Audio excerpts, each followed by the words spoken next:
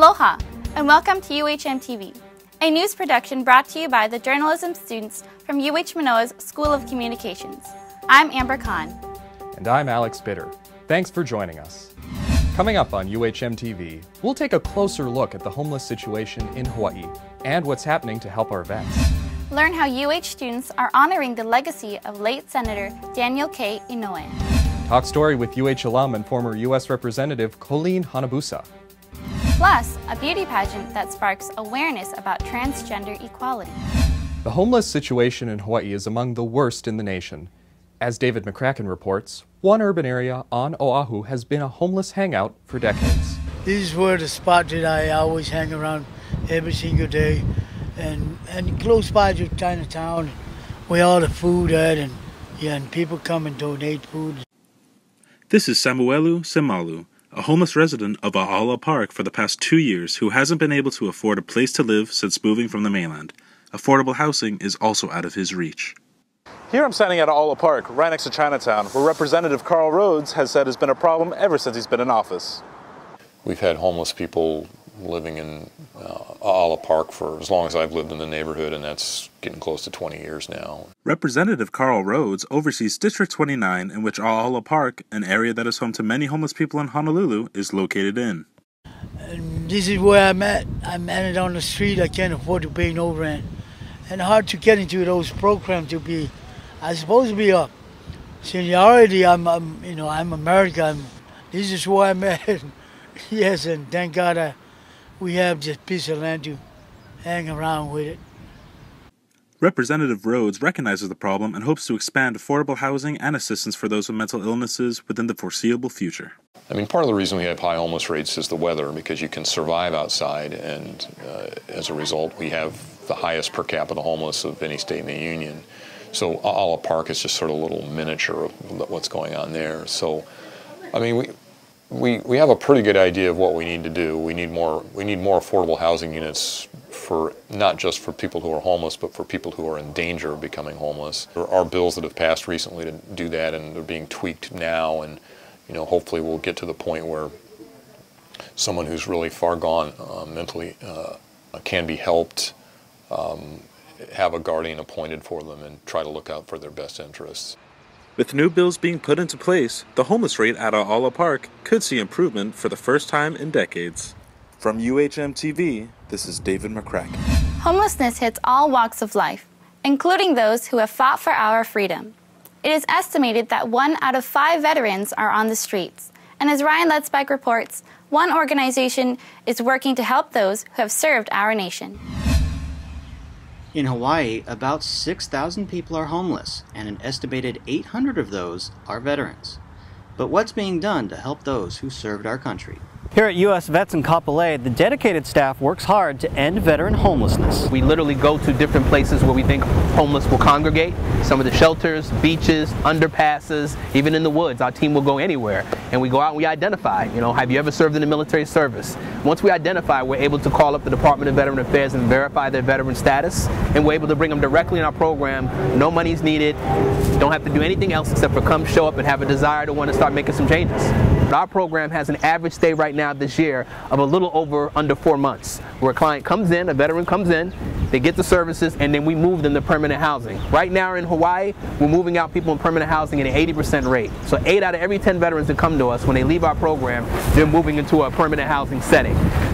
Army veteran Frank Villa turned to U.S. Vets to get into drug treatment after being released from prison. I've been here almost 16 months, working on job search. Well, I'm working already part-time. I got my housing going. My life is a little bit more stable because I have money in the bank now. And I'm just about ready to move out to get back on my own. For UHMTV, I'm Ryan Letzbeck. Many believe homelessness is a consequence of the lack of affordable housing.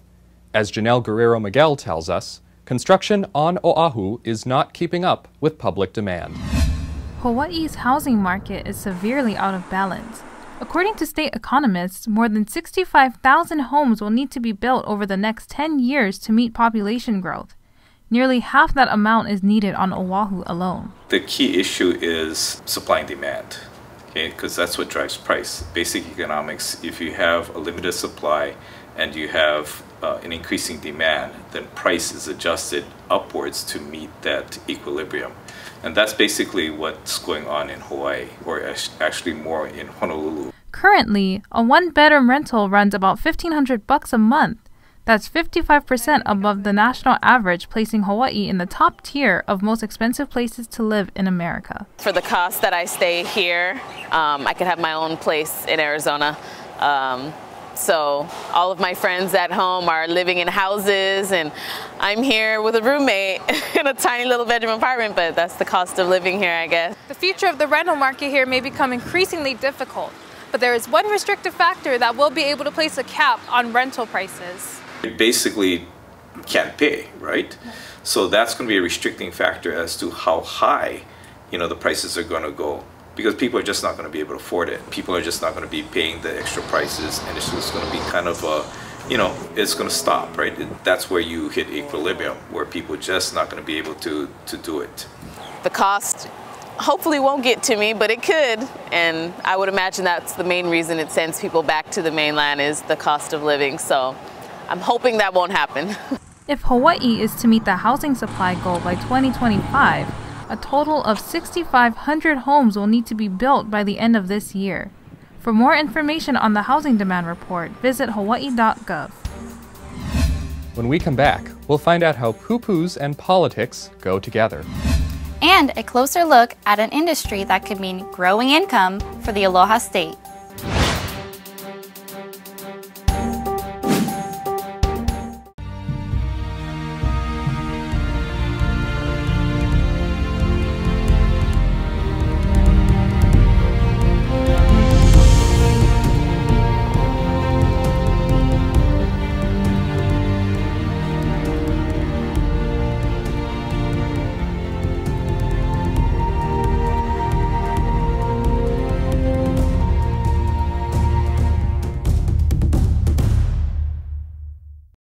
I chose UH Manoa's College of Social Sciences because it inspires me to be bold and unafraid, to stand out, speak up, defend, and question. It's about being in my element, being engaged, and being part of something great.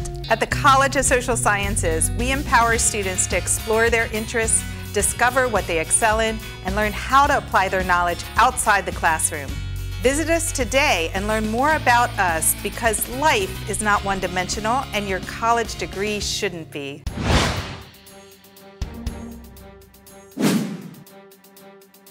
Welcome back to UHMTV. The recent shutdown of Maui's last sugar plantation has opened up new opportunities for Hawaii agriculture. As Ana Giliberti tells us, hemp may offer a new source of income for the industry. Industrial hemp has been an American staple since the time of our founding fathers.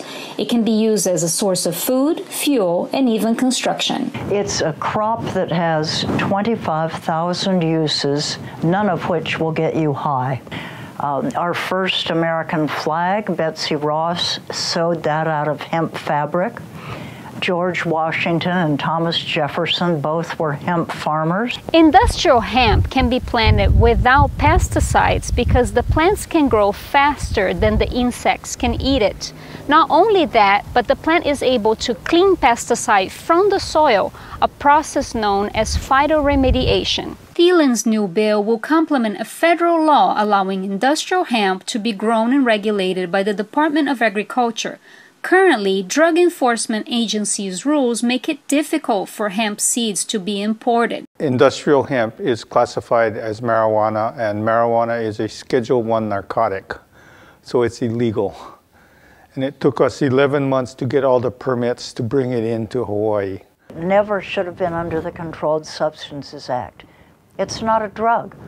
And I estimate that each farmer can make $20,000 per acre, and if a farmer has 5 acres, he can make $100,000 per year profit. And at those kinds of dollars, you're talking real economic activity.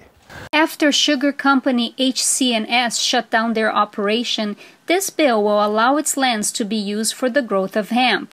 And that brings back jobs for a number of those workers. Leaving a legacy is not often connected with applying for a driver's license. But a new program being proposed would encourage teen drivers to do just that. The Legacy of Life Foundation wants Hawaii teenagers to check this box on their driver's license application to become an organ donor. A proposed bill will require driver's education courses to teach a lesson in organ and tissue donation. The hope is that teen drivers will understand what it means to give the gift of life. A lot of people may not want to do it because they don't know enough about it. We go in there and we try to educate them, to inform them. That way when they do have to make that, it's an informed decision. It's not a decision that's based on all these myths. Legacy of Life Hawaii has offered to create the curriculum as well as provide the materials to driver's education teachers at no cost. When you think of UH distinguished alumni, Daniel K. Inouye is a name that rises to the top.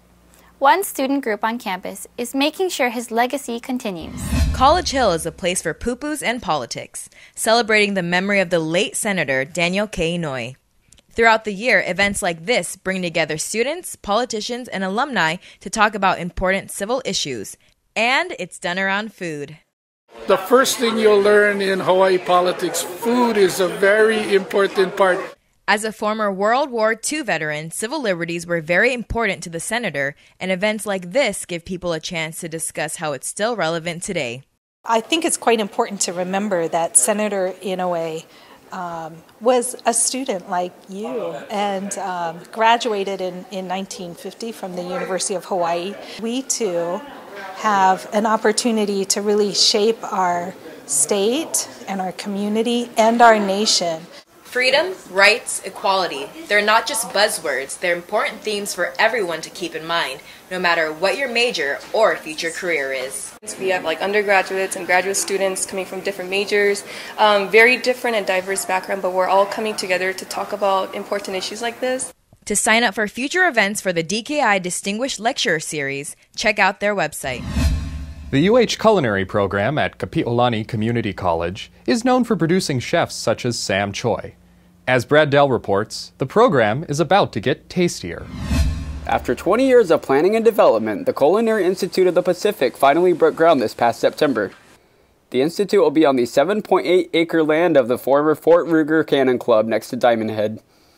So there were several years of basically design and permitting, and then it was about money. It was about finding the dollars that it would take. The economy got hot, so construction prices kept rising, so we were sort of chasing a dollar there as well. So there were probably times when people thought this was not going to happen.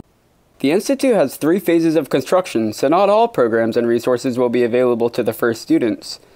The first phase will be complete in December 2016 for student enrollment in spring 2017. The program will include 1 year of restaurant business management courses and 1 year of advanced culinary training. This will include competition cooking, pastry cooking, and a beverage program. I think for me, I would maybe want to wait until I think that beverage program is part of phase 2. So I would maybe want to wait until that was finished, just because that's like, it's something that for me, I would really feel a lot more well-rounded going through that program if I had that part of it. Directors of the Institute and local professional chefs believe this institute will be a game changer for Hawaii's culinary scene. So there is not just quality cuisine in Hawaii, where people will actually come. The Food and Wine Festival that just finished back in September attracts thousands of people, chefs from around the world. Hawaii is a place to come for food. We want it to equally be a place to come for culinary education, and that's the dream. Thanks, Brad. When we come back, a look at graffiti. Is it visual art or vandalism? And we'll talk story with UH alum and former US representative, Colleen Hanabusa.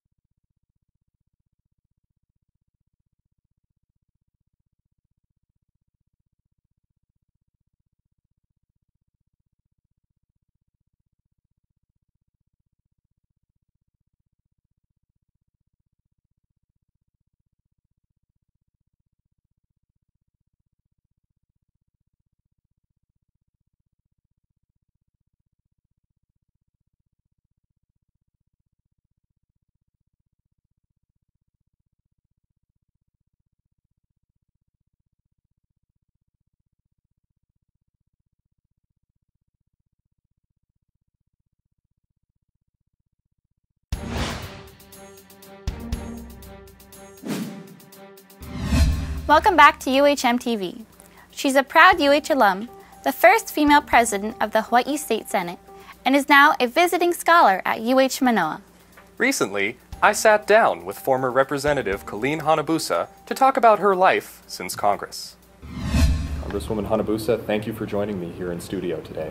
Oh, thank you. Nice to meet you, Alexander. What do you think are the biggest challenges facing rail? The biggest challenge is public confidence and public trust. No question. There are going to be cost overruns. There are going to be issues that either they didn't think about or the public isn't aware of.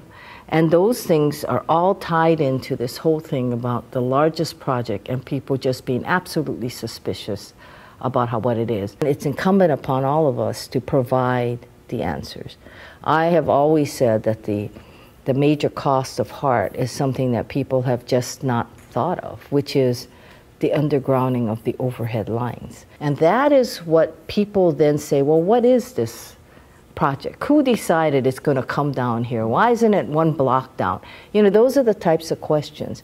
And you got to tell people that it was well thought of, or even admit, maybe this wasn't the best route, but we're stuck with it. Yeah. So let's try and figure out how we're going to make it work.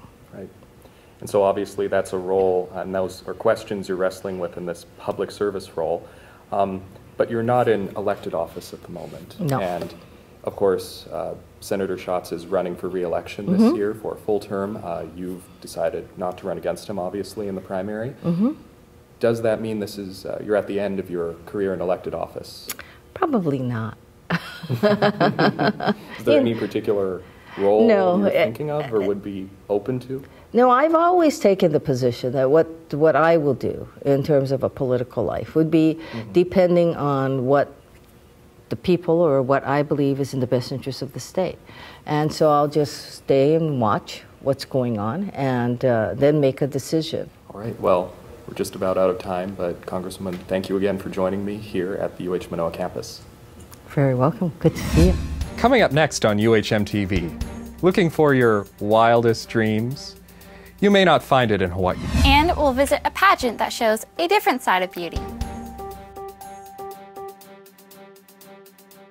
I chose UH Manoa's College of Social Sciences because it inspires me to be bold and unafraid, to stand out, speak up, defend, and question. It's about being in my element, being engaged, and being part of something great. At the College of Social Sciences, we empower students to explore their interests, discover what they excel in, and learn how to apply their knowledge outside the classroom. Visit us today and learn more about us, because life is not one-dimensional and your college degree shouldn't be.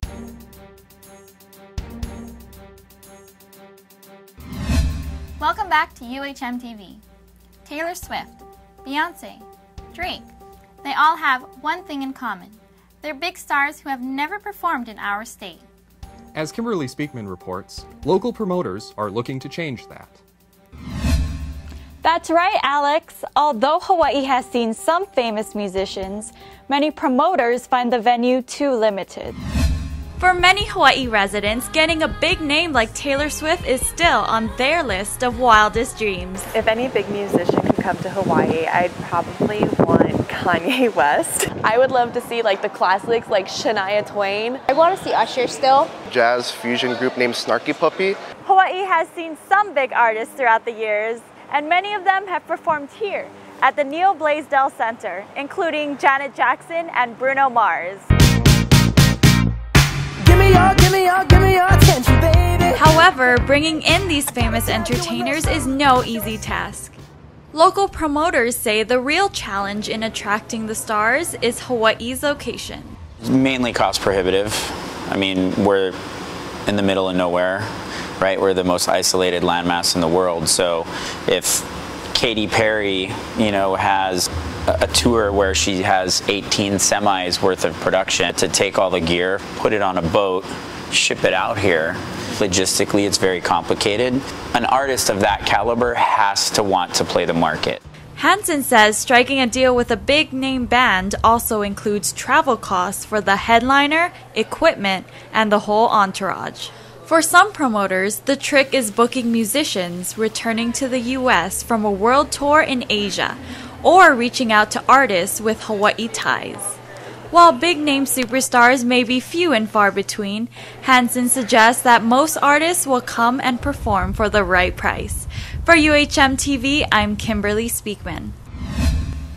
Big artists may not come to Hawaii, but we can hear them on the radio. And the UH radio station is bigger and better than ever. Jessica Homrich reports. KTUH is playing a new tune with double the power. At 7,000 watts, fans can now hear the student-run radio station island-wide. Moving our tower where it's currently at the top of Saunders Hall on campus, we're purchasing new antennas and attaching them to the HPR tower on the top of Tantalus. So it's going to give us pretty much island-wide range from one frequency, kind of fill in all those pockets and those listeners who weren't able to tune in before. Fans will have to switch their dials from 90.3 to 90.1 FM, but it's a small price to pay for a bigger sound. The tower switch from Saunders Hall to the top of Tantalus was a long process, and it wasn't an easy one.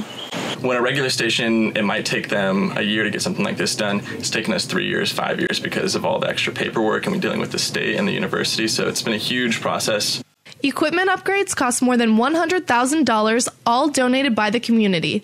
KTUH is known for playing music not often heard in other mainstream media, and these volunteer DJs can keep doing what they do best. It's been a long process, but we're pretty excited to see it happen. I think it will mean getting more of the word out, like a radio station that's also like an avenue for other students to get their passions out and also like get their love for art out more into the community as well. KTUH has seen many changes since its first broadcast in 1969, but with this significant switch, staffers believe a bigger sound deserves a better brand. We're getting a new logo, we're doing a new slogan. I mean, it's really a great opportunity for us to completely rebrand. While music is a form of expression, so is art. Jessica Lotz explores the art of graffiti.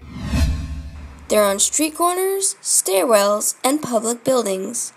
But some people may question, are these markings vandalism or art? It kind of originated out of this way of identifying where you were from. To tag, identifying the street that you were on, or identifying the block, or identifying who you are. And that's how it started, but then it started becoming more and more of a reflection of kind of mimicking the art that was in the galleries. Kaka'ako is a great canvas for street artists in Hawaii, but some people might disagree.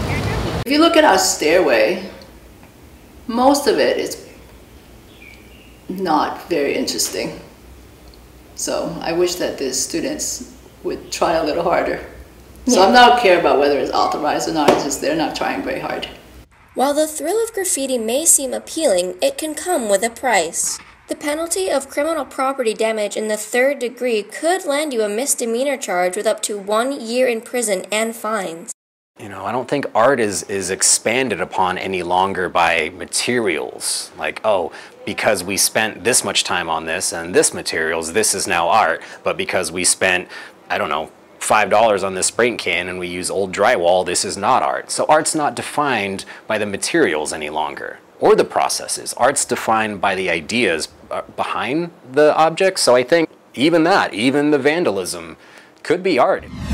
Beauty is definitely in the eye of the beholder.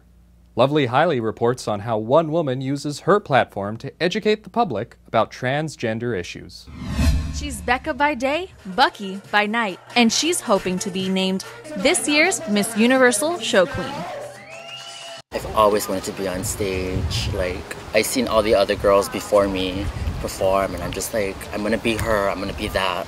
For Becca, this isn't just about the crown. The stage is her chance to speak out about transgendered issues. We get the gawking, we get the, the whispering, and then the point, but we don't pay attention to that. Becca says it's sometimes hard not to pay attention when hate crimes are happening across the U.S. Last year alone, at least 21 transgendered women were murdered, the highest recorded number in history.